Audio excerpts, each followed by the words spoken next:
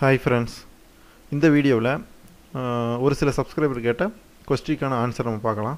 First வந்து ஒரு நண்பர் கேட்டிருந்தார், அதாவது இந்த Corel Drawவில் இன்செக்ட் கேரக்டரை பற்றி கொஞ்சம் டீட்டெயிலாக சொல்லுங்கள் அப்படின்னு சொல்லியிருந்தார்.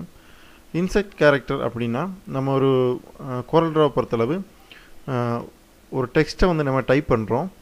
ஆனால் இந்த இன்செக்ட் கேரக்டர் மூலமாக என்ன பண்ணலாம்னா குறிப்பிட்ட லெட்டரை வந்து ட்ராக் பண்ணி கொண்டு வரலாம், இல்லைன்னா டைப் பண்ணி கொண்டு வரலாம், இல்லைன்னா அந்த ஒரு டெக்ஸ்ட்டை வந்து கிளிக் பண்ணி ஒரு டெக்ஸ்ட்டாக இருந்தாலும் ஷேப்பாக இருந்தாலும் அதை வந்து நம்ம கிளிக் பண்ணி நம்ம தேவைக்கு தகுந்த மாதிரி யூஸ் பண்ணிக்கலாம்.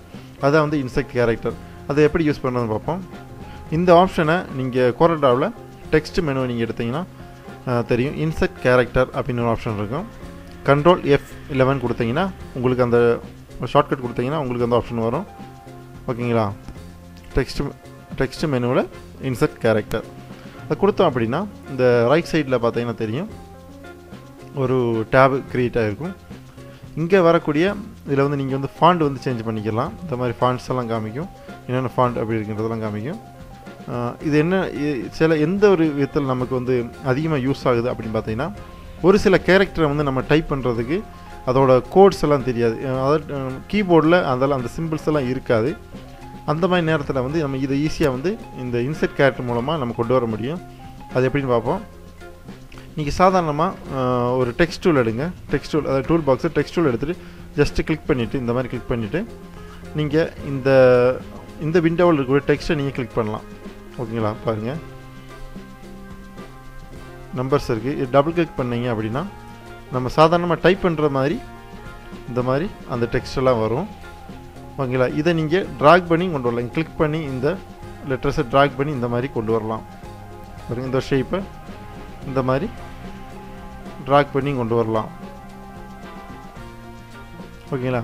இப்போ கீபோர்டை பொறுத்தளவு ஒரு சில கேரக்டர்ஸ் எல்லாம் வந்து நமக்கு எல்லாமே மென்ஷன் பண்ணியிருக்க மாட்டாங்க. ஃபார் எக்ஸாம்பிள் என்னென்னா, இப்போ பாருங்கள், இந்த அட்டு மார்க்கெலாம் நம்மளுக்கு இருக்குது.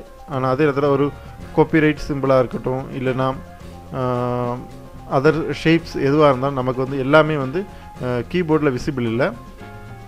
அந்த மாதிரி நேரத்தில் இந்த இன்செர்ட் கேரக்டர் யூஸ் பண்ணி அந்த பர்டிகுலர் டெக்ஸ்ட்டை வந்து நம்ம ட்ராக் பண்ணி கொண்டு வரலாம், இல்லைனா டைப் பண்ணி கூட கொண்டு வரலாம். நீங்கள் இதில் பார்த்தீங்கன்னா தெரியும்.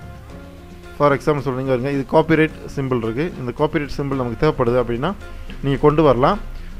இல்லைன்னா நீங்கள் டெக்ஸ்ட் டூலை கிளிக் பண்ணணும். இந்த மாதிரி செலக்ட் பண்ணிவிட்டு இந்த விண்டோவில் போய் இந்த இதை டபுள் கிளிக் பண்ணிங்கன்னா அந்த டெக்ஸ்ட் இங்கே வந்துடும். ஓகேங்களா? இது ஒரு மெத்தடு.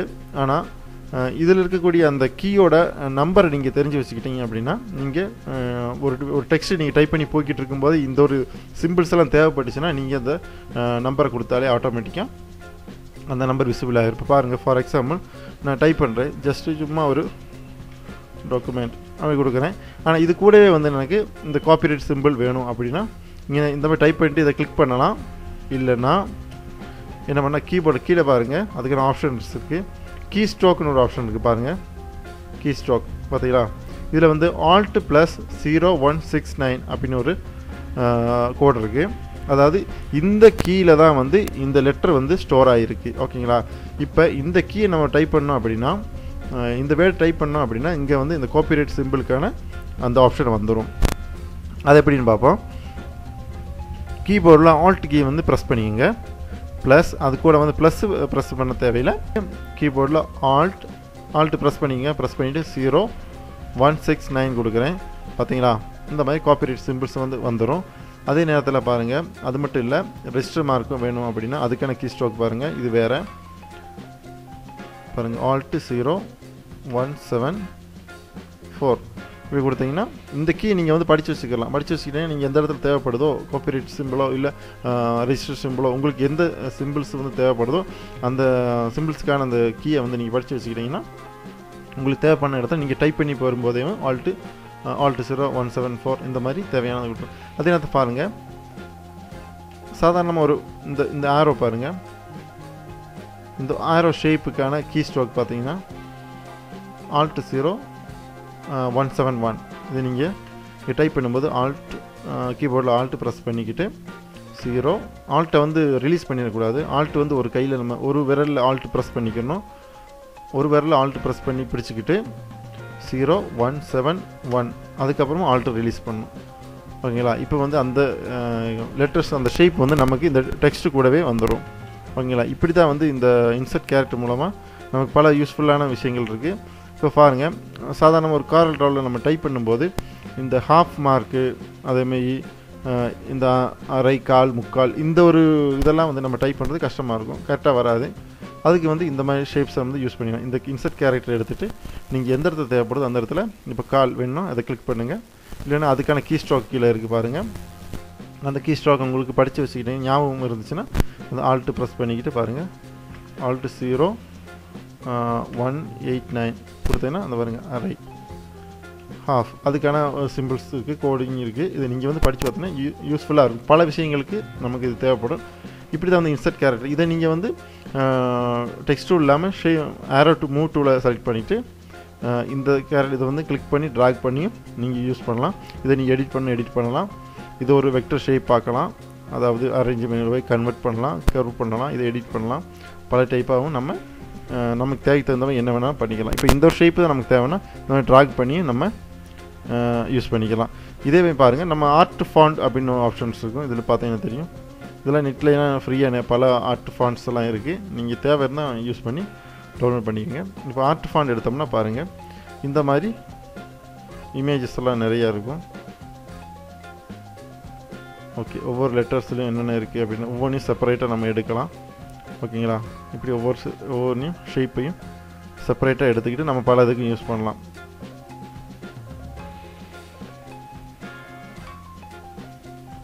பாருங்கள், இந்த மாதிரி பாருங்கள் ஹனுமானோட இந்த ஒரு ஷேப், இது ஒரு வெக்டர் பேஸ்டாக தான் இருக்கும், ஃபுல் வெக்டர் தான். இதை நம்ம எடிட் பண்ணிக்கலாம். இப்போ வந்து கலர் ஃபில் பண்ணிக்கிறேன். இது எடிட் பண்ணணும் அப்படின்னா நீங்கள் வந்து அரேஞ்ச் மெனுவில் போய் கன்வெர்ட் டு கர்வ் கொடுங்க. கர்வ் கொடுத்தோன்னே இது ஃபுல்லாகவே இதாகிடும். அப்புறம் அன்குரூப் கொடுக்குறோம், பிரேக் அப்பார்ட் கொடுக்குறோம். அதுக்கப்புறம் அன்குரூப் பண்ணி ஷேப் டூலை யூஸ் பண்ணி இந்த ஷேப்ஸ் எல்லாம் வேணால் நீங்கள் வந்து எடிட் பண்ணணும் அப்படின்னு தேவை இருந்தால் இந்த மாதிரி எடிட் பண்ணலாம். ஓகேங்களா. எல்லா ஷேப்ஸும் வந்து எடிட் பண்ணணும் ஆனால் நீங்கள் எடிட் பண்ணி நீங்கள் தேவைக்கு தகுந்த மாதிரி யூஸ் பண்ணிக்கலாம். அப்படி பல தேவைகளுக்கு வந்து இந்த இன்சர்ட் கேரக்டர் நமக்கு ரொம்ப யூஸ்ஃபுல்லாகவே இருக்கும். இது டெக்ஸ்ட் மட்டும் இல்லை, நான் முன்னாடி சொன்ன மாதிரி கேரக்டர், ஸ்பெஷல் கேரக்டர்ஸ் எல்லாம் இருக்குதுங்க. அந்த கேரக்டர்ஸ் எல்லாம் நமக்கு யூஸ் பண்ணுறதுக்கு இந்த இன்சர்ட் கேரக்டர் ரொம்ப யூஸ்ஃபுல்லாக இருக்கும். அடுத்து ஒரு சப்ஸ்கிரைப் கேட்டிருந்தார். நம்ம ஒரு ஒர்க் ஸ்பேஸை வந்து க்ரியேட் பண்ணுறோம். ஒரு சாஃப்ட்வேர் வந்து நம்ம கரப்ட் ஆயிடுச்சு. நம்ம ஒர்க் பண்ணிக்கிட்டு இருக்க சாஃப்ட்வேர் வந்து கரெக்ட் ஆயிடுச்சு. ஒரு சில சூழ்நிலையில் என்ன பண்ணுறோன்னா அந்த சாஃப்ட்வேரை வந்து அன்இன்ஸ்டால் பண்ணிவிட்டு மறுபடியும் அந்த சாஃப்ட்வேரை வந்து இன்ஸ்டால் பண்ணுவோம். அந்த மாதிரி நேரத்தில் நம்மளோட ஒர்க் ஸ்பேஸ் எல்லாம் வந்து கரெக்டாக இருக்காது, டிஃபால்ட்டான ஒரு செட்டிங்ஸுக்கு போயிடும் ஆட்டோமேட்டிக்காக. அந்த மாதிரி நேரத்தில் நம்ம ஒர்க் ஸ்பேஸை வந்து எப்படி ரிக்கவர் பண்ணுறது அப்படின்னு கேட்டிருந்தாரு. அப்படி உங்களுக்கு அந்த மாதிரி ஒரு சூழ்நிலை வந்துச்சு அப்படின்னா மேக்ஸிமம் நீங்கள் என்ன பண்ணுறீங்க அப்படின்னா, ஃபஸ்ட்டு நீங்கள் சாஃப்ட்வேர் இன்ஸ்டால் பண்ணும்போதே வந்து உங்களுக்கு தேவையான ஒர்க் ஸ்பேஸ் எல்லாம் செட் பண்ணி அதை வந்து நீங்கள் அந்த ஒர்க் ஸ்பேஸை மட்டும் நீங்கள் சேவ் பண்ணி ஒரு சிடிஆர் ஃபைலாக நீங்கள் சேவ் பண்ணி வச்சுருங்க. அந்த ஒர்க் ஸ்பேஸை நீங்கள் வந்து ஒரு சிடியிலோ இல்லை பென் ட்ரைவிலோ உங்களுக்கு தேவையான ஸ்டோரேஜில் நீங்கள் சேவ் பண்ணி வச்சுக்கிட்டிங்கன்னா இந்த Corel Draw சாஃப்ட்வேர் எப்போ உங்களுக்கு கரப்ட் ஆகி போயிடுச்சு இல்லை மறுபடியும் ரீஇன்ஸ்டால் பண்ண வேண்டிய தேவை வந்துச்சு அப்படின்னாலும் நம்மளுடைய ஒர்க் ஸ்பேஸ் வந்து லாஸ் ஆகாமல் மறுபடியும் அதை வந்து இம்போர்ட் பண்ணி எடுத்துக்கலாம். அது எப்படின்னு பார்ப்போம். இப்போ பாருங்கள், நான் இது ஒரு ஒர்க் ஸ்பேஸை நான் க்ரியேட் பண்ணுறேன். ஃபார் எக்ஸாம்பிள் பாருங்கள், இதில் வந்து அரேஞ்ச் மெனுவில் போய் ஒரு பொசிஷன் எடுக்கிறேன். பாருங்கள், இந்த சைட்லலாம் கொஞ்சம் செட்டிங்ஸ் எல்லாம் எடுக்கிறேன். அலைன் அண்ட் டிஸ்ட்ரிபியூட் எடுக்கிறேன். அதே மாதிரி ஆர்டிஸ்ட் மீடியா உங்களுக்கு தேவையானது. ஓகேங்களா. இப்போ கலர்ஸ் எடுக்கிறேன். இன்சர்ட் கேரக்டர் ஃபார் எக்ஸாம்பிள் தான். ஓகே, அலைன் டிஸ்ட்ரிபியூட் இவ்வளோ போதும். பாருங்கள், என்னோட இதில் ட்ரான்ஸ்ஃபர்மேஷன் இருக்குது, அலைன் அண்ட் டிஸ்ட்ரிபியூட் எடுத்திருக்கேன், ஆர்டிஸ்ட் மீடியாக்குள்ளது எடுத்திருக்கேன், கலர் பேலட்டுக்குள்ளது எடுத்திருக்கேன், அப்புறம் இன்சர்ட் கேரக்டர் இந்த மாதிரி உள்ளதான் எடுத்துக்கேன். என்னோடய ஒர்க் ஸ்பேஸுக்கு இதெல்லாம் தேவை இருக்குது. நான் ஒர்க் பண்ணும்போது டிஃபால்ட்டாக நான் அதிகமாக இந்த மாதிரி டூல்ஸை யூஸ் பண்ணுவேன் அப்படின்ற நிலையில் நம்ம இதெல்லாம் எடுத்து வச்சுருக்கோம். இந்த ஒர்க் ஸ்பேஸ் வந்து நமக்கு பல தடவைக்கு தேவைப்படும். பல முறை நம்ம Corel Draw இன்ஸ்டால் பண்ணாலும் நமக்கு இந்த ஒர்க் ஸ்பேஸ் தேவைப்படும். அப்படின்னும் போது இந்த ஃபைல் என்ன பண்ணலாம் அப்படின்னா, நீங்கள் டூல்ஸ் மெனுவில் ஆப்ஷன்ஸ் எடுங்க. ஆப்ஷன் எடுத்திங்கன்னா இங்கே ஃபஸ்ட்டு உள்ள ஆப்ஷன் இருக்கும், ஒர்க் ஸ்பேஸ்னு ஒன்று இருக்கும். ஓகேங்களா. ஒர்க் ஸ்பேஸை நீங்கள் கிளிக் பண்ணிங்க அப்படின்னா இந்த ரைட் சைடு வந்தோம்னா நியூ அப்படின்னு ஒரு ஆப்ஷன் இருக்குது. இந்த நியூ ஆப்ஷனை நீங்கள் கிளிக் பண்ணுங்கள். கிளிக் பண்ணிவிட்டு நீங்கள் உங்களுக்கு தேவையான ஒரு நேம் ஒன்று கொடுங்க. இப்போ நான் ஃபார் எக்ஸாம்பிளுக்கு மை ஒர்க் ஸ்பேஸ் அப்படின்னு நான் கொடுக்குறேன். கொடுத்துட்டு எனி நேம் கொடுத்துட்டு ஓகே கொடுத்துட்றேன். இப்போ வந்து ஒர்க் ஸ்பேஸ் வந்து இப்போ உள்ள அந்த ரீதிக்கு நான் முன்னாடி பார்த்தீங்கன்னா சைடில் இந்த டூல்ஸ் எல்லாம் செட் பண்ணியிருக்கேன் பார்த்தீங்கன்னா இந்த டூல்ஸுக்கு தகுந்த மாதிரியான ஒர்க் ஸ்பேஸ் வந்து இப்போ க்ரியேட் ஆகிக்கிட்டு இருக்கேன்.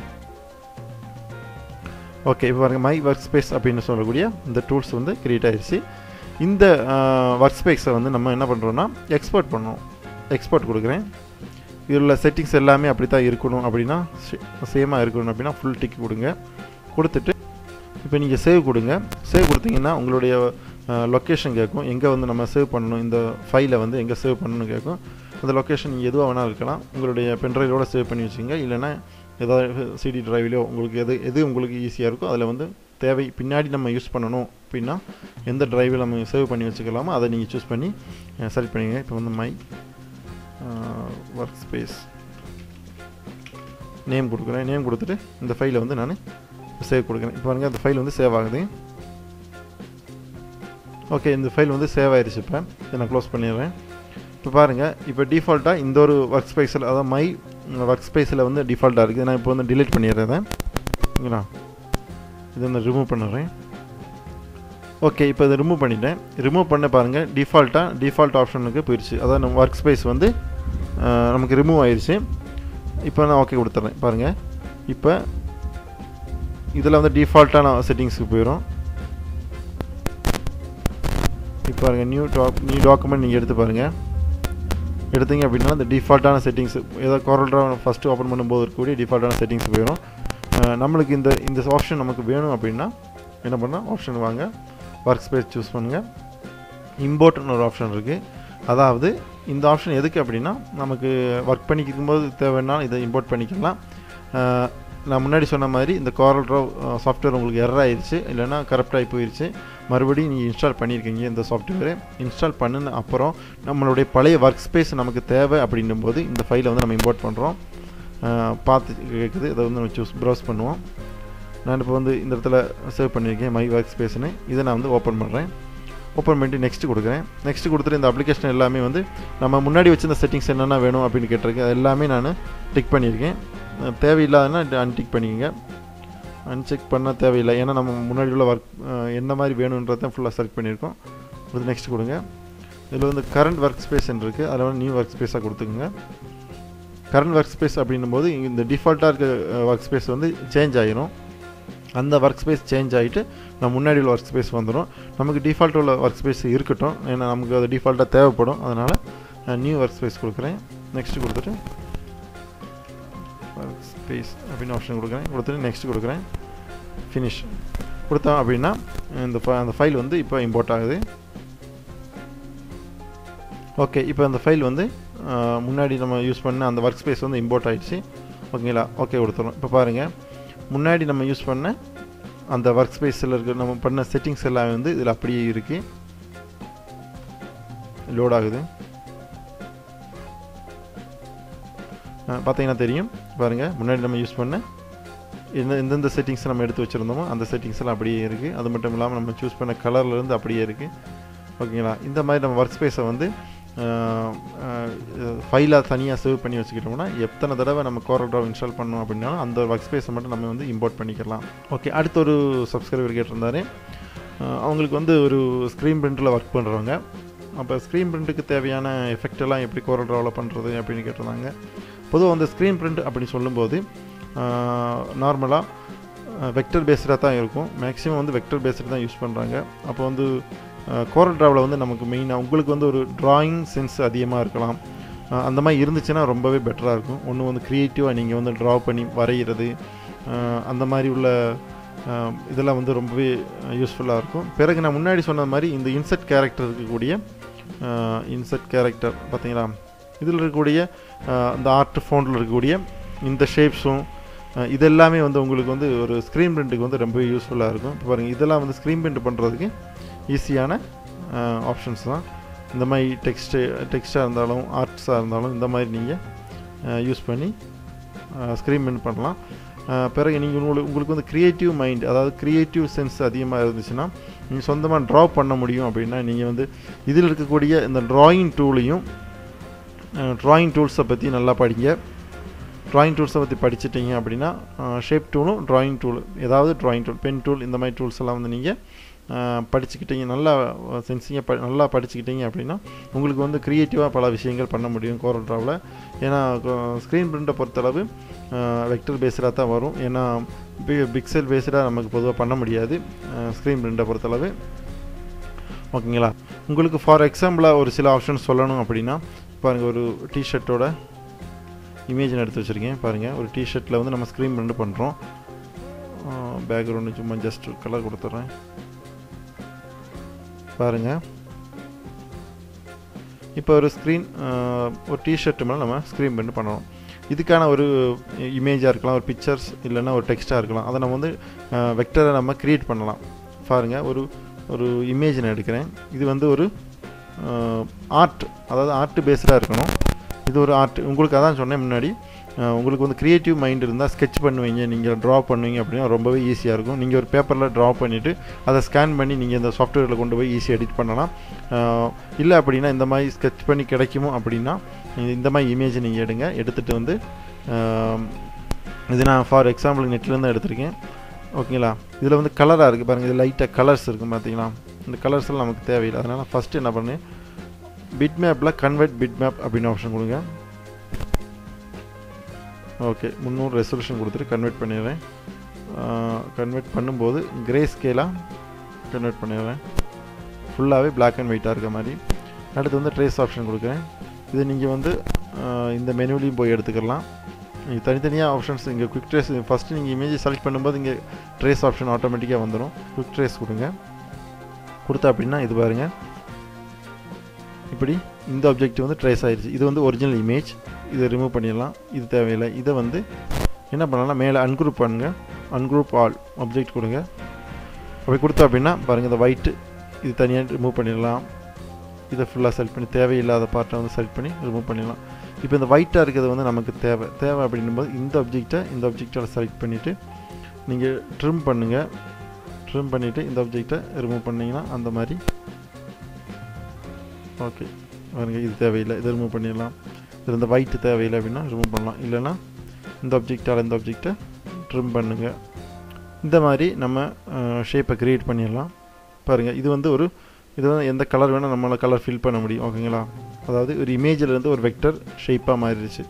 இப்போ ஃபார் எக்ஸாம்பிள் இந்த மாதிரி ஒரு டிஷர்ட்டில் நம்ம பிரிண்ட் பண்ண போகிறோம் அப்படின்னா இந்த மாதிரி ஷேப்பை நம்ம க்ரியேட் பண்ணி நீங்கள் அதான் முன்னாடி சொன்ன மாதிரி ஆர்ட் க்ரியேட்டிவாக உங்களுக்கு ஐடியாஸ் இருந்துச்சுன்னா நீங்கள் ஸ்கெட்ச் பண்ணுங்கள், அதுதான் ரொம்ப பெட்டராக இருக்கும். ஓகேங்களா? இனி வந்து ஒரு டெக்ஸ்ட்டு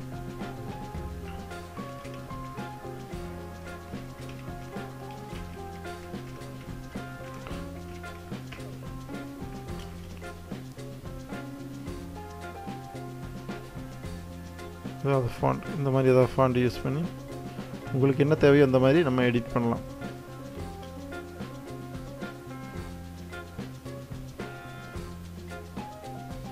இந்த ஷேப்பால் இந்த ஆப்ஜெக்டை நான் ட்ரிம் பண்ணிடுறேன். இந்த டெக்ஸ்ட்டை லைட்டாக ரொட்டேட் பண்ணிடுறேன். ஃபார் எக்ஸாம்பிள் தான் எல்லாமே, ஏன்னா இந்த ஃபார்மேட் இந்த மாதிரி தான் வரும். ஓகேங்களா?